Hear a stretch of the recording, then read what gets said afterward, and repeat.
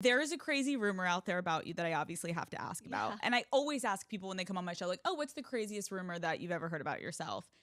I guess I could just first ask you, like, what would you answer before I ask you this other thing? Yeah, that one. I know what you're talking about. I mean, it's just funny to me. Like on one end, everyone's like, oh my God, you look the exact same. You haven't aged a day. But then other people are like, there's a conspiracy theory that I'm not me. There is a... No. Cool. Honestly, it's not that bad. It could be worse, right? Like, I feel like I got a good one. But is it... Okay. I don't think it's like negative or anything like creepy. So it's like... Avril, this conspiracy theory about you is a little creepy. Come on. Oh. No. Yeah, I don't know. It could be worse. It could? Yeah. Yeah. It could. No, you could be getting like online books. Obviously, I am me. It's so dumb. To people that don't understand, just to give people context, there's a conspiracy theory that Avril Lavigne is no longer with us. And there is a woman named Melissa who took over. And you, I can't even say it seriously.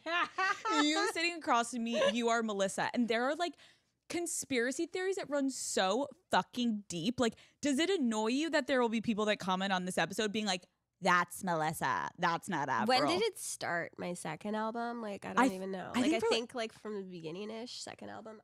I don't know.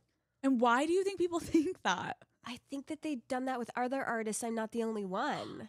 Really? I think like other people have that. I feel like yours is like really prominent. Oh, I mean, I feel like you might believe it. I'm honestly the one that started the conspiracy theory.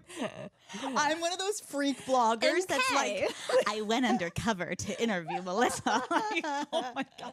No, but it's fucking crazy. And I just have empathy for you. But it's good, again, to know you don't give a fuck, where people are like, oh, Melissa showed up today. And I'm like, I remember like being like, what are people talking about? And then I went and started looking and like, oh, people are fucking insane. So you don't care. We're over it. Okay. So your name is Avril Lavigne. Yeah. But I knew you half believed it. I'm telling you what's crazy is you haven't aged. I'm staring at you and like I'm picturing you with your like auburn hair and I'm like, oh my God, you literally look the same from when you were younger. You're beautiful.